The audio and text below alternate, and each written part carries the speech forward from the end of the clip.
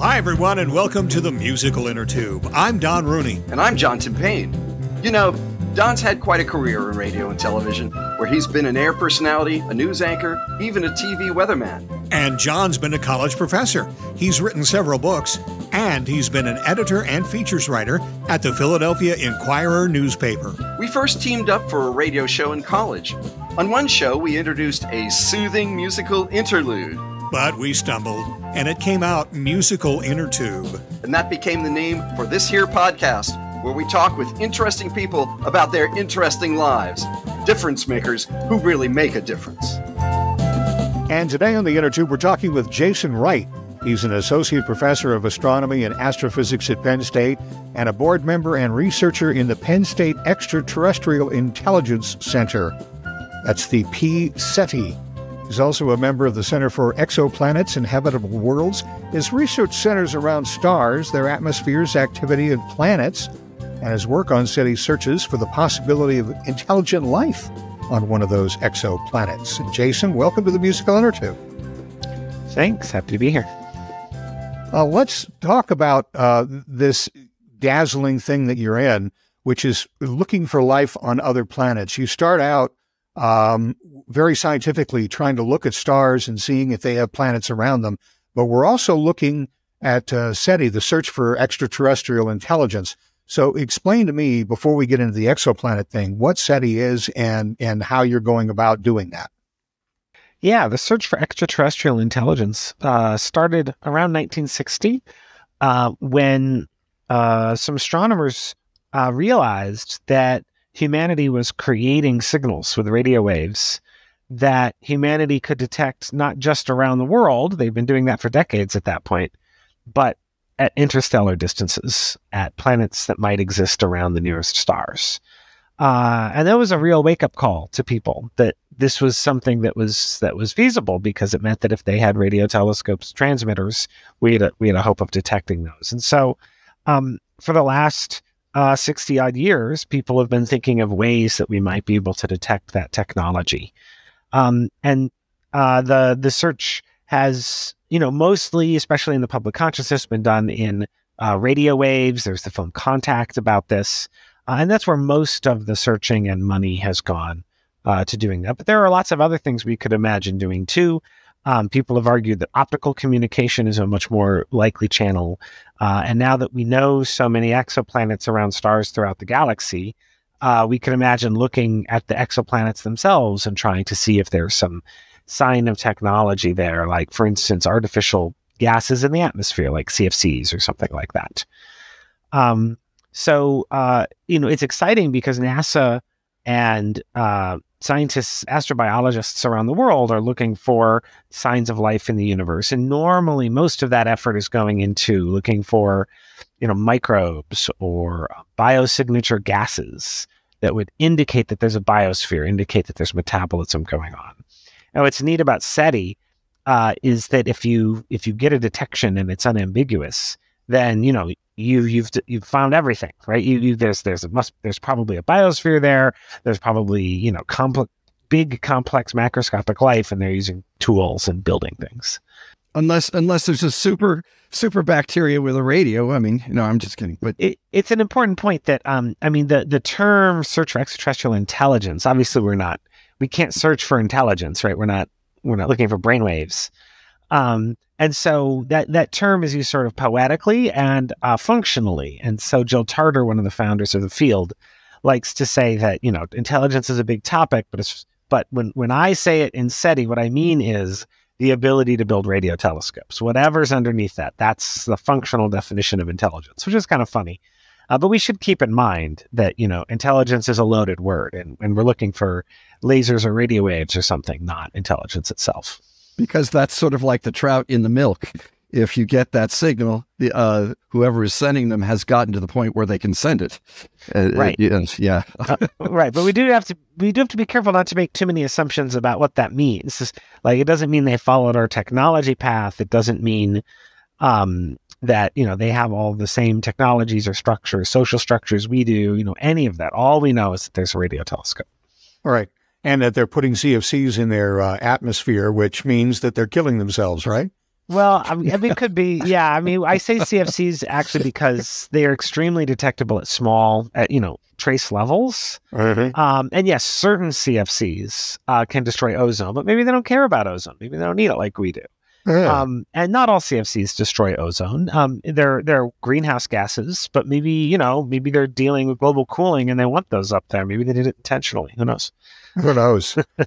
We have a joke here. We've done a couple of programs with a good friend of ours, Matt Kaplan of the Planetary Society. And we have a joke here that the Klingons are going to come and destroy us because they can't stand I Love Lucy. Right, because they're getting these old broadcasts. Broadcasting our entertainment out into the ether and getting who knows what kind of reaction from people who, on the other hand, may pick us up. That's right. We've been leaking our own existence through radio transmissions. And, as we become a more wired world and stuff, some of that's going down. We don't, do as much radio transmission. We fiber optics and we like optical communication. On the other hand, other stuff is going up. We have aircraft radar and, Starlink, right? That's microwaves up and down. And so, yeah, we're still leaking a lot of stuff out there.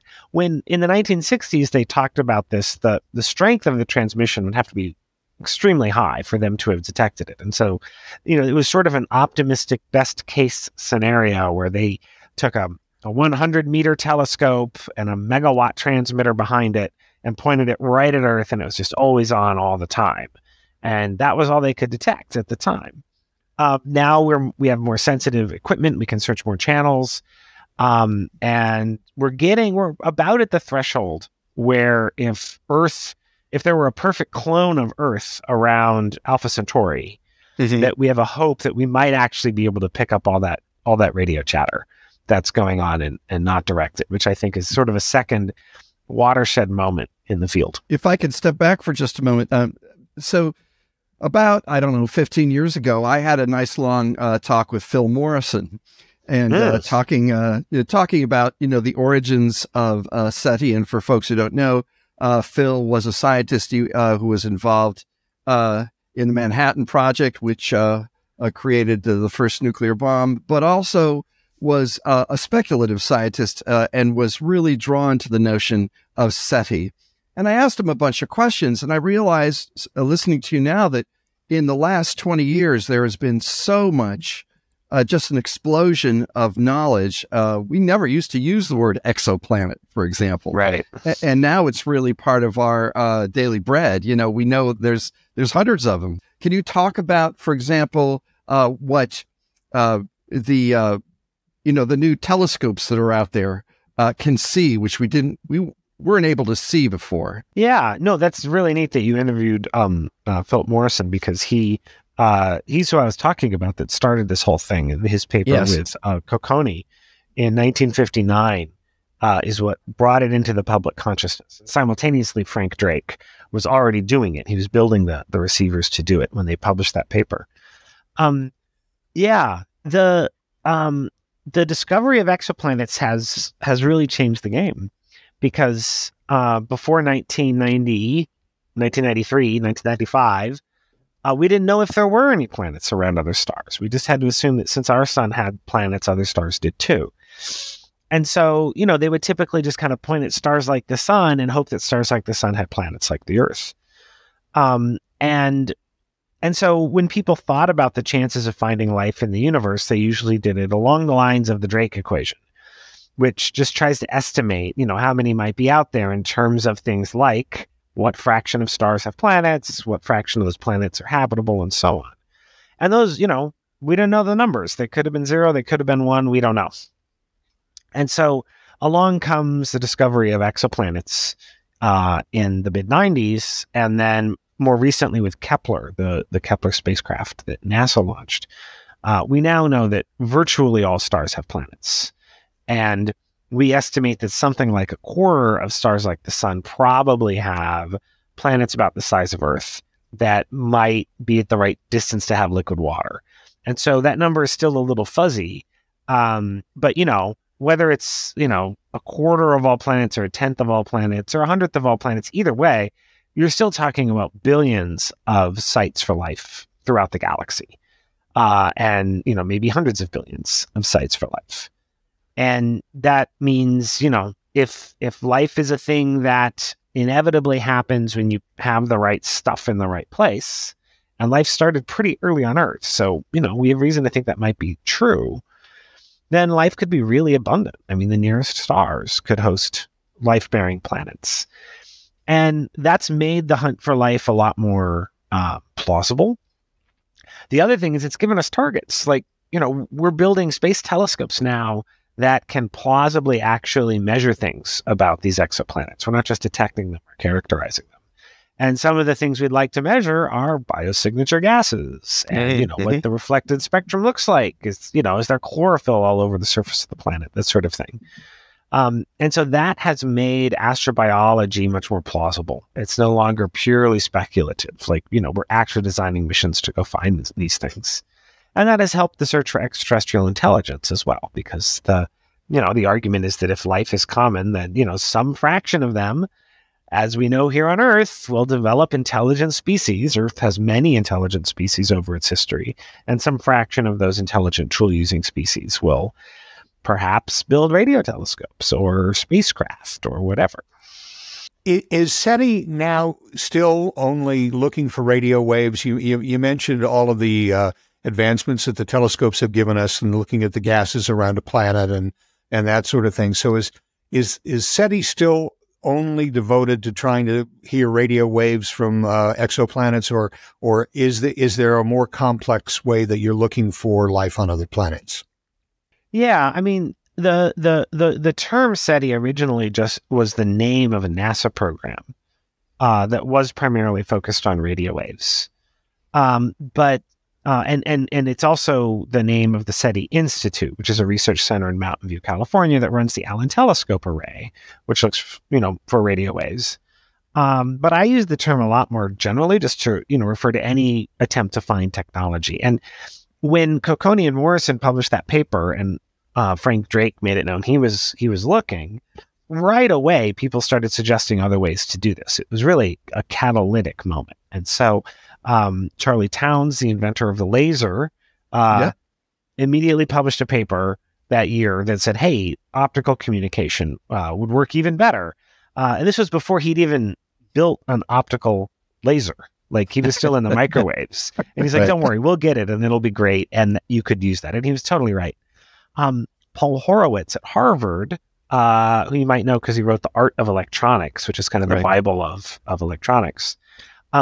He really got into this and built a lot of microwave spectral analyzers to help with things. But he also really took the idea of looking for lasers to the next level and had several students work on optical laser flashes and doing searches for lasers.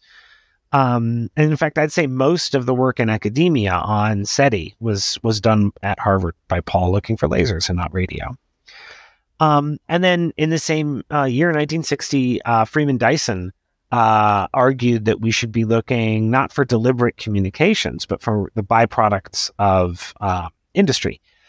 He said, if they're doing things, whatever those things they're doing are, the starlight that they collect to power those things that they do will turn into heat. And we should look for heat around other stars that might be indicative of that. And so that's grown into the idea of a Dyson sphere, which we could talk about if you like.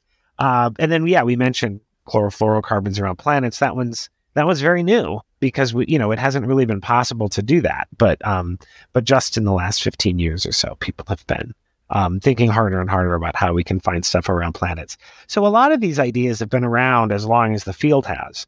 But you're right, it radio dominates. And the reason for that is that it was the first, and then again, NASA was briefly supporting it for about 10 years. And then, not even 10 years. And then when Congress cut off funding for that, it had to move into the private sector, or the philanthropic sector. And then most of the work, the direction most of the work took got dictated by the people with deep pockets. And so that's what captured, the imagination of Barney Oliver, who was a founder of HP and left a big part of his estate to endow the SETI Institute. That's what captured the imagination of Paul Allen of Microsoft, who funded the Allen Telescope Array. And most recently, Yuri Milner has been funding mostly radio work with the Breakthrough Listen initiative. And so, I mean, it's a broad field, but you're right. Radio has dominated just because of historical accident of what's gotten funded. Back to the search for intelligent life on the Innertube in a moment, but first, this soothing musical interlude. New discoveries from the Kepler Space Telescope indicate that half of all stars may harbor Earth-sized planets, many within their star's habitable zone. Drawing on Penn State's existing expertise and infrastructure, the PSETI Center provides the administrative framework and, most crucially, the funding needed to elevate SETI research activities to an entirely new level. Jason Wright specializes in stellar astrophysics and making precise radial velocity measurements of stars to detect the exoplanets that orbit them. He finds and characterizes new planets around other stars using the Hobby Eberly Telescope and Keck Observatory. You can learn more about his research on his blog at sites, that's sites.psu.edu/astrowright. That's Astro, W-R-I-G-H-T, his last name. You could also follow him on Twitter at Astro_Wright, W-R-I-G-H-T. And now, back to the musical Innertube. So one of the things I wanted to bring up is the scale on which we're talking. And this is, again, a product of having spoken to Phil many years ago. And I said to him, and again, this is 15 years ago, this is when people were still downloading a screensaver, right? SETI at home. Yes, SETI at home. And Exactly. I should explain what this is or was. Do people still do that, by the way? Is that still a thing? SETI at home is on hiatus at the moment, but I think you can still get the software. Right. Yeah. And so what this was people at home could download a screensaver, and you would be sent little nuggets of information from the main SETI center, and your computer could analyze it for signal. And so, in a sense, with all the thousands of people who did that, you had one of the largest computers in the world working on this huge problem. And speaking of huge, I asked Phil during this interview, I said, so Phil, some people would say, okay, it's 45 years now we've been looking for something and nobody agrees that we've found anything yet, or very few people do. So how long do you think it would take? And Phil said, oh, I expect something within 150 years. And then we both laughed. And I said, so that's how big this thing is. And he says, yes. I mean, look, I think that in our galaxy, this is what Phil said to me, a very low estimate of the number of developed civilizations in our galaxy is 7,000. It's very, very low figure. This is what he said. I said, well, what about outside the galaxy? And he laughed and he said, the mind fails. We can't even go there. We can't, well, first of all, we can't go there anyway, which is what he told me. But he said that the scale of this is enormous. Suppose we get a signal. Well, the signal has got to be a few years old at least. Right. Because we are constrained, and we assume that others are constrained by the speed of light and other physical laws. It's a pretty safe assumption. Yeah, exactly. I mean, unless somebody's been able to defeat it, which would be, and one thing Phil did say is that I really think that by now, if there was something like the Galactic Empire, the evil, masters of all, we would have found them.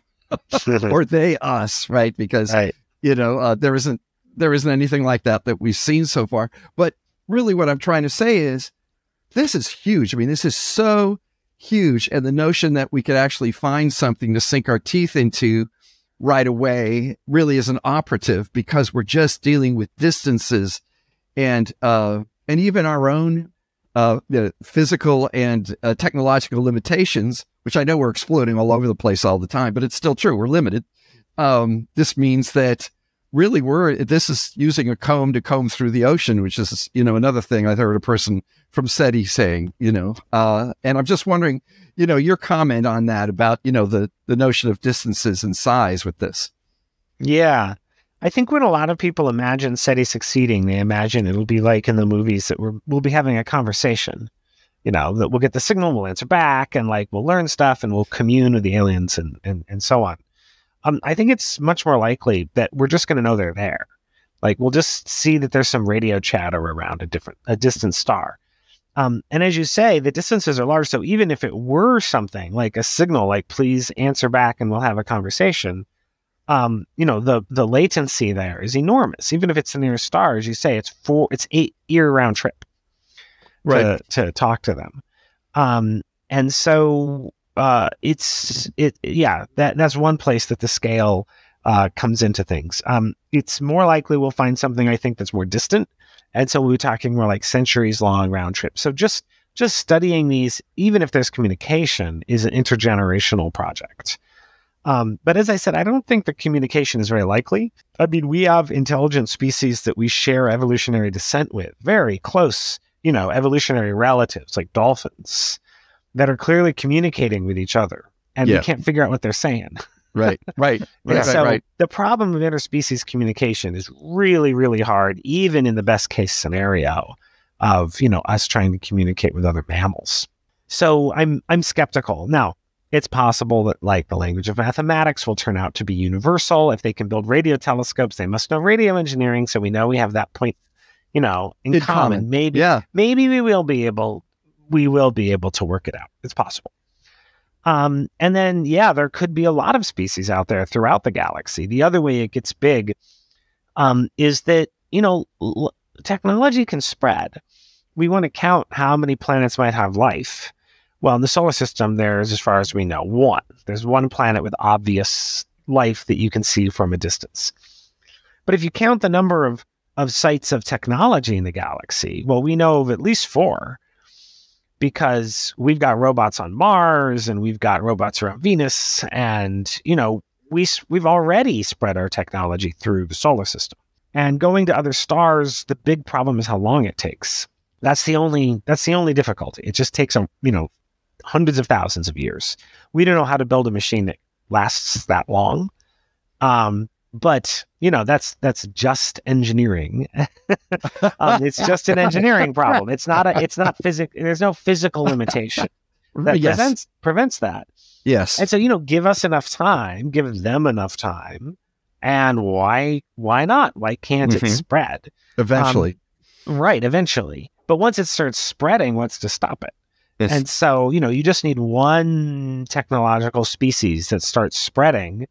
And then, the galaxy's the limit. There could be way more sites of technology in the galaxy than places where life arose, just like is now true in the solar system. So, it's pretty mind-blowing how much could be out there. The upper limit here is very high, and that keeps me optimistic. We all remember a couple of years ago when that object was floating around the sun that some people said was artificially created. Right. And it got me to thinking about the fact that we have sent machines out, which are now past our solar system, the Voyagers and that sort of thing, which are now hurtling through space beyond our solar system. And so it got me to thinking again, if there is a species out there that is as advanced as we are and is indeed putting out probes, and one of them escapes their solar system and comes towards us, is that a possibility? And are we looking for that sort of thing as well? Yeah. Yes, that would be really interesting. And people have thought about how to spot interstellar objects in the solar system, either passing through or that have been captured gravitationally or have just parked themselves here. And more importantly, how to distinguish them from just asteroids, which is challenging. Right. That was the big thing with that. Oumuamua. Yes. I was going to say his name, but I knew I'd get it wrong. With Oumuamua, Avi Loeb suggested that it was a piece of a light sail, or a light sail, a very thin, thinner than mylar sheet that was used to propel a spacecraft riding on a beam of light or on starlight, perhaps. And most people who study interstellar objects and comets are like, it's a comet from another system. The challenge there is numbers. We think when star systems form, we know that they must produce enormous numbers of comets that they then spread. The planets kick the comets out of the system, and they then spread throughout the galaxy. Some of them are given a kick not quite strong enough to leave the whole system, and that's where we get our Oort cloud and all our long period comets come from. But most of them will leave.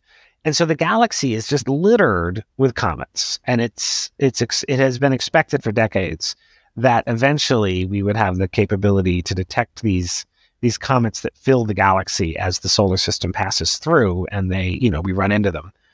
Do they have a different, if I can ask, do they have a different composition signal? Are we able to? That would be very interesting to learn. Oh, okay. That would be great.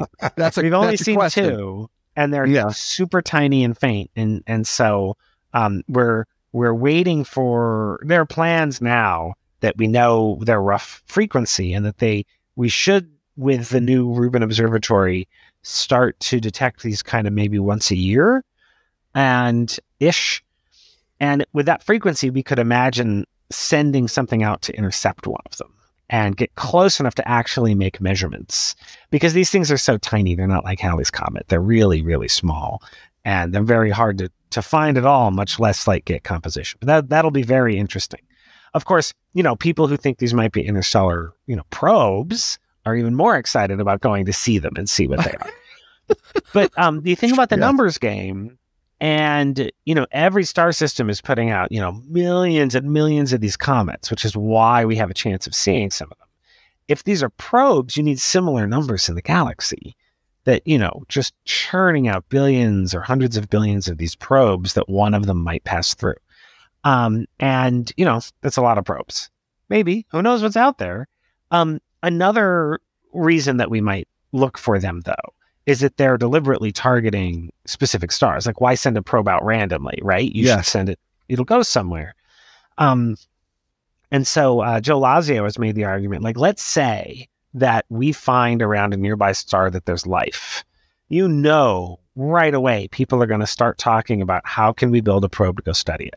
Like, we're going to do that. And, maybe it takes 1 million years to get there. And we're like, well, maybe we can make it go a little faster. Like, what are the options of building something that could go? And, we don't know how to do that now, but you can imagine in a few hundred years that they're building a probe that would take 1,000 years to get there. That's, something you could imagine a long-term scientific project for. Sure. And so if you think that way, the solar system's got plenty of cool planets. It's got one with life on it. Why wouldn't there be a probe doing some sort of study of the solar system, just hanging out? There isn't anything in Earth orbit as far as we can tell, because we've cataloged that pretty well. But there's a lot of space in the solar system, and a lot of places where a small probe could be that we never would have noticed it. And so, people want to look through the whole solar system to see if something might be here. One other question. All of this is just so cool. All right. So I have two things. First of all, can the Webb telescope find a signal for water in an exoplanet? Can it do that? Yeah. Sort of, but not maybe the way you're asking. So if there were a planet like the Earth around a nearby star, JWST would not really have the instruments we need to say, oh, there's water that has oceans. Okay. That's not the kind of telescope it is. There are a few cases where JWST can study the atmospheres of some exoplanets nearby in special circumstances. But not really like an Earth-like planet around a sun-like star with oceans and stuff. Mm-hmm. Now, there are other telescopes being planned, the next generation after JWST, that are designed to actually image planets around other stars, to actually see that dot of light, that pale blue dot, and look at the reflected light and say, hey, there's water on the surface of that thing. So very cool. Yeah, definitely, during my career, I expect at some point we will be testing other planets to find that. And we'll be having you back on the Musical Innertube to discuss that when that happens. And it'll be in all the newspapers. That's the other thing, when it happens. I guess I know that, several scientists have said that one of the biggest problems we have is suppose we get a signal which is persuasively a signal. Mm-hmm. The question then is, what do we do in response, if anything? And Hawking said, go slow. That was his. Yeah. And I'd love to hear your thoughts on that, because many people would leap out of their shoes and say hi, wave hello, Right. Absolutely. But some people say, well, you gotta think, guys, but what's your feeling about that? I think it's important to plan for this kind of thing and understand what the issues are.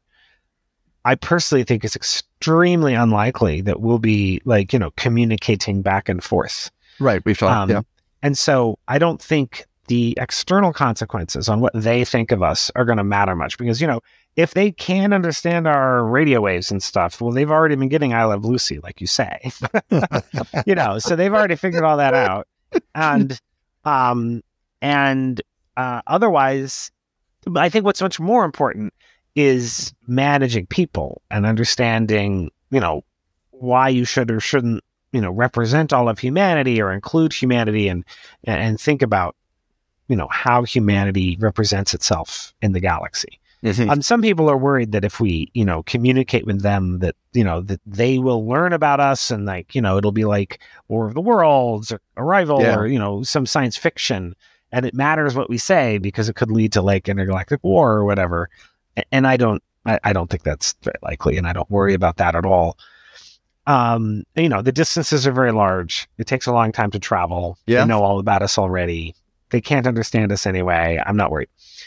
But people do worry about how humans will react. Interestingly, there is a paper where people asked about religion and, whether it would upend people's notions of religion. Mm-hmm. And roughly what they didn't say, how do you think people that are religious will react? They say, what is your faith? How would you react? And then they'd ask about other faiths and how do you think they would react? Mm-hmm. And people of faith that were asked about their own faith were sort of uniformly yeah, that's cool, whatever, Yeah. Right. The Vatican astronomer has to deal with this all the time. Everyone wants to know how Catholicism will handle, there being other souls out there. And they're yeah, that's cool. We'll figure it out. We've, been talking about this for centuries. It's not a big deal. Oh, yeah. Yeah. But when they asked atheists what they thought, they, overwhelmingly thought that this would upend all the world's religions and cause all these religious crises and stuff like that. So it's interesting that the people, that actually are in those religions don't think that's true. So I don't think that's a huge issue. I mean, obviously there are small apocalyptic cults that will jump on anything, and I'm sure that that'll be there. But most people on Earth either don't care or think we've already contacted them. They'll be yawn, the government finally admitted it. There you go. Right? Yes. Right. And so I don't think it'll be as big I don't think there'll be social upheaval. I think it'll be landing on the moon or something. Everyone was wow, that's just amazing. Wow. Yeah. But you still go to work the next day. No, that's right. I mean, you got to pour your own cornflakes after you've heard. That's right. I mean, it's, right. Exactly. Definitely.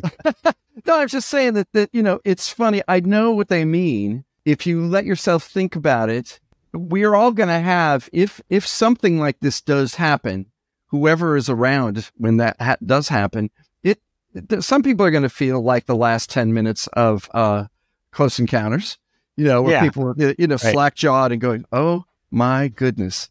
Right. I mean, it's going to be a wonderful moment. Why people would think there would be social upheaval in general. I mean, who would you be upheaving against? What right. What would you go throw a rock at? Oh, there's other people in the world. Give me that gun. I think people imagine, though, that if there's communication, that something will change. I think they imagine that, we might learn things that we can use here on Earth. Some people imagine that, they will teach us to be a better species, and that, the shared perspective of, humanity as just one species in the galaxy, will help bring about more of a global consciousness, the way that like global warming has and the way that pale blue dot has and so on, that it'll continue that and be very good for humanity. Some people think it'll be bad that, they'll teach us all this great new physics and that there will be this then military race to weaponize all that physics and that it'll turn into, geopolitical strife and that people will try to monopolize communication of the aliens to do all of that, which again, I think is extremely unlikely.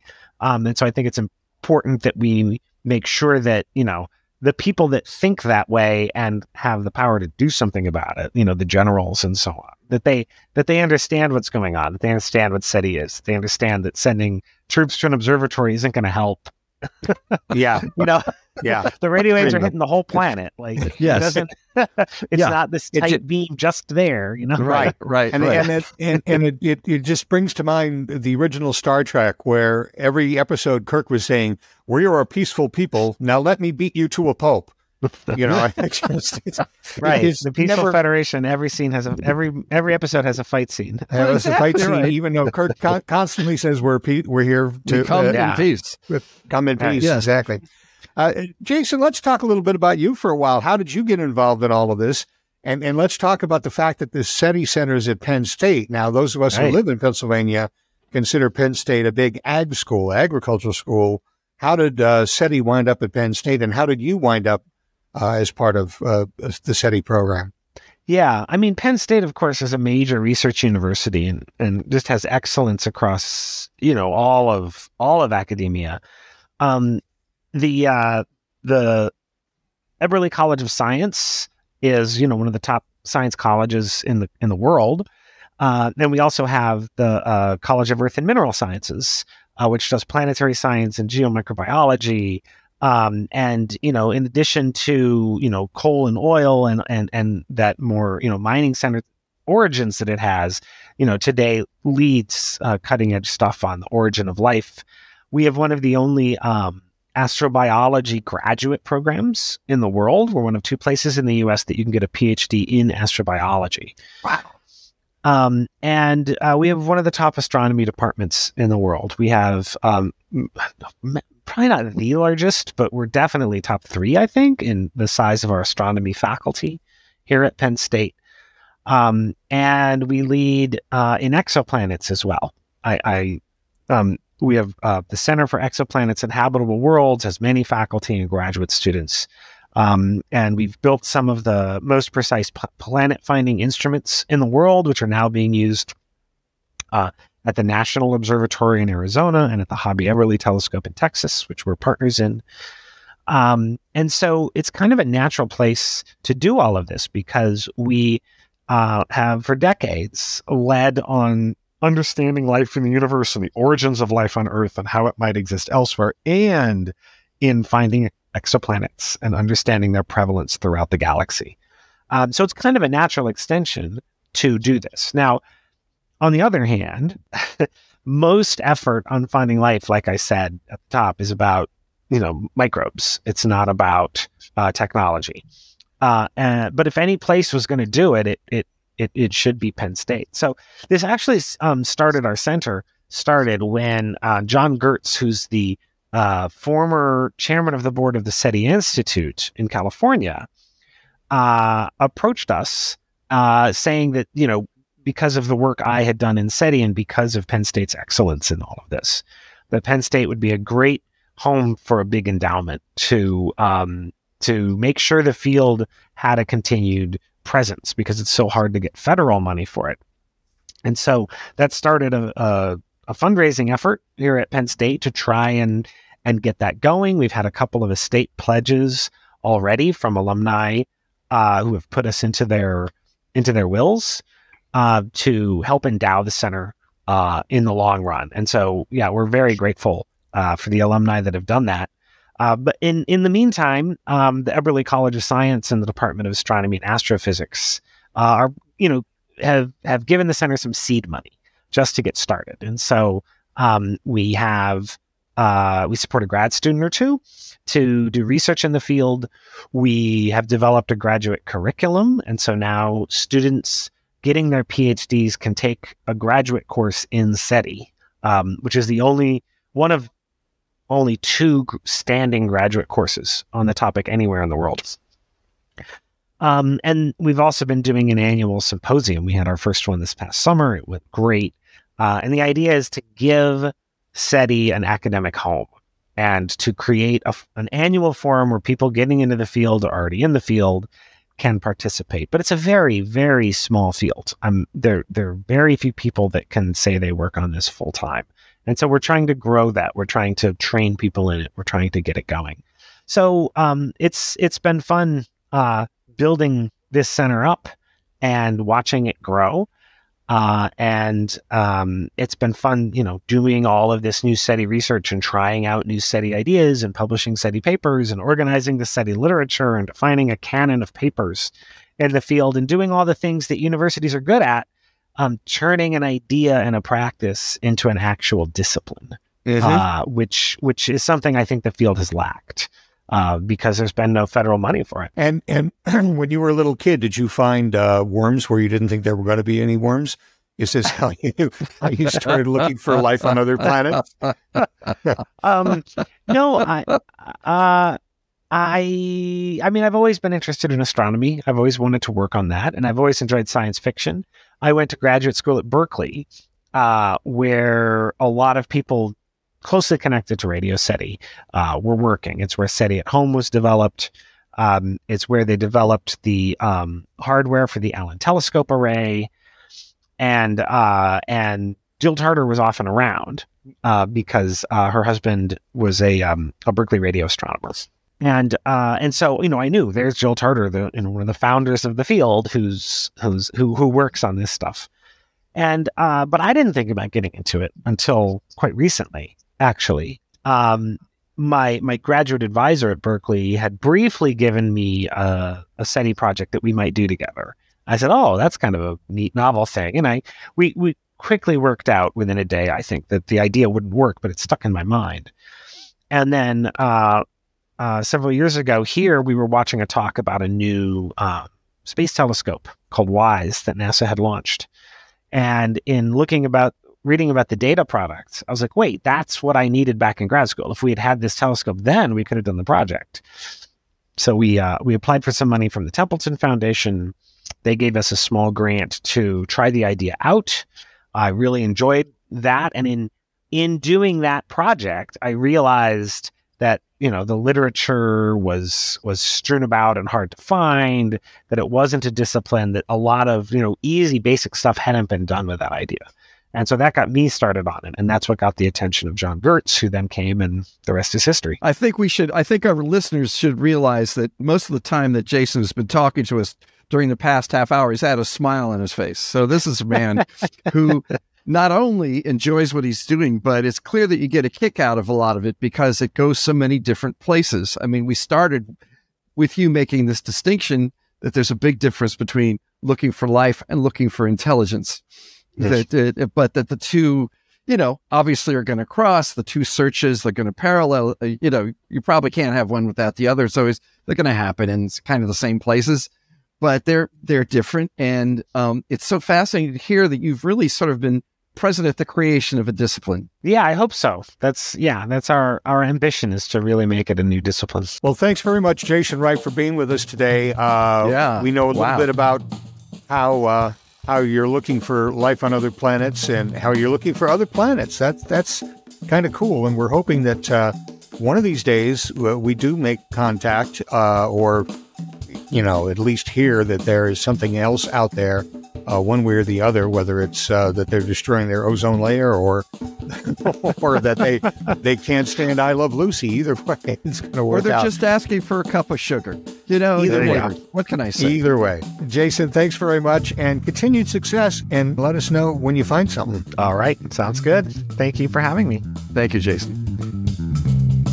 Thank you for listening to the Musical Innertube. Check out our website at musicalinnertube.com, where you'll find all our episodes profiles of our guests, and lots of extras. You'll even be able to leave us a voicemail. Our email address is musicalinnertube@gmail.com. On Twitter, our handle is Innertube. Capitalize the M and I. The Innertube is available on Facebook, YouTube, Apple Podcasts, Amazon Music, Audible, Google Podcasts, Stitcher, Spotify, SoundCloud, and iHeartRadio podcasts. Like us and give us a good review on any of those platforms. And as always, thanks to virtual band Car Radio Dog for our theme music.